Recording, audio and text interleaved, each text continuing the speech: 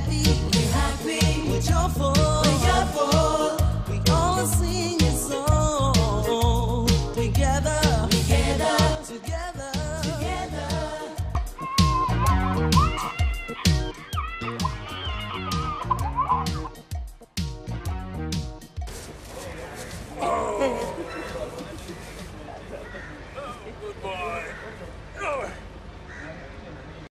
Viewers, welcome to our first lesson in 5-part series of biology. Today's program deals with processes of life. Thank you for joining us. After watching this video lesson, you should be able to compare a range of biological processes in nature between living and non-living organisms or things. Please take a look at these examples of living and non-living things. Living things include all different kinds of animals and plants. Non-living things include things such as rocks, buildings, and furniture. From these examples, what differences can you figure out from living and non-living things exactly? Let's see. To understand the differences between living things and non-living things, we have to look at their different characteristics. All living things need food in order to live.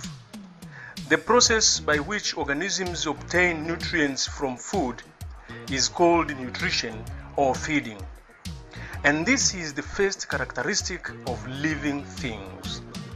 For example, human beings and animals feed on different types of food. These include meat, milk, eggs, vegetables, fruits, and the like. And in the case of animals, they eat grass, meat, and so on. Plants also use oxygen and water to live and grow, just like other living organisms. But plants make their own food using sunlight and water. Now, non-living things are quite different from living organisms because they do not feed. They do not need food to exist. Eat. Mom is not eating. Living organisms also have to respire or breathe in order to survive.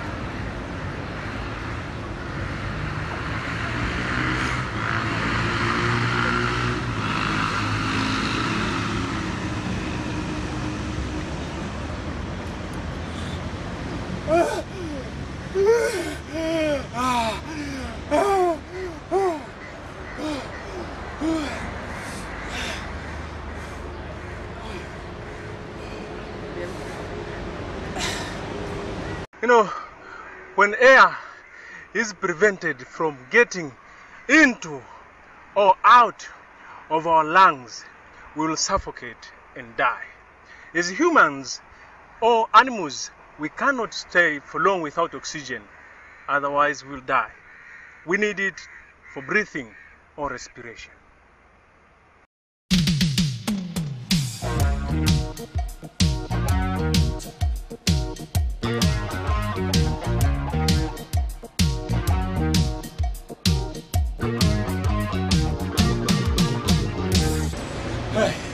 Hey, do you know why we sweat after exercising?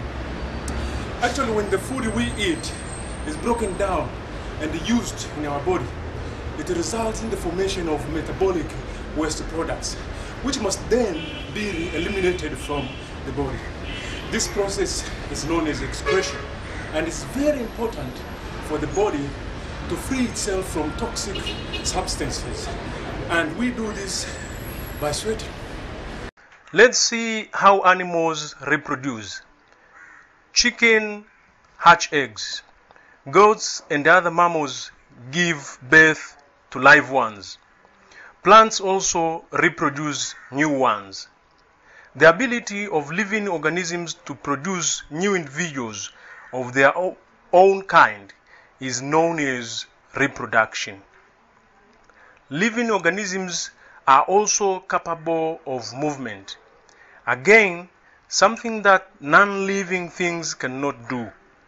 They cannot move themselves, but have to be moved by someone else. We can describe movement as an action of changing position. Living organisms can move from one place to another. Look here. Humans and animals crawl, walk, and run. Insects fly, and so birds. The last characteristic of living organisms, which we will discuss today, is growth. Do you know what growth means?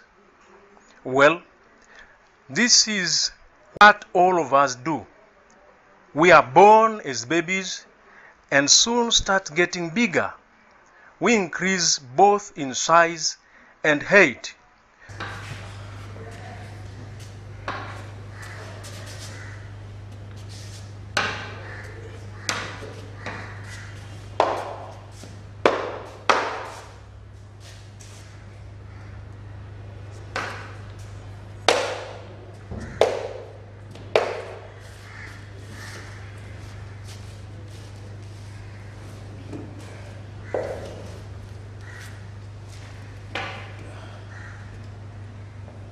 Do you remember the newborn we had at the beginning of our lesson? Even the little one grew up so fast. He quickly grew into a child who matures and becomes an adult. All too soon, they get old again and life speeds to an end. The old ones die and are constantly replaced by new lives. Now, viewers, in this lesson, we discussed the main characteristics of living things which distinguish them from non-living things. We looked at nutrition, respiration, excretion, reproduction, growth, and movement.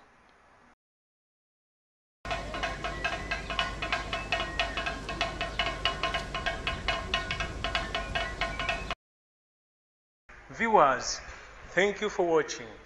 I hope you enjoyed the lesson. In next program, we will be talking about biology laboratory rules and safety in our environment. Until then, goodbye and take care.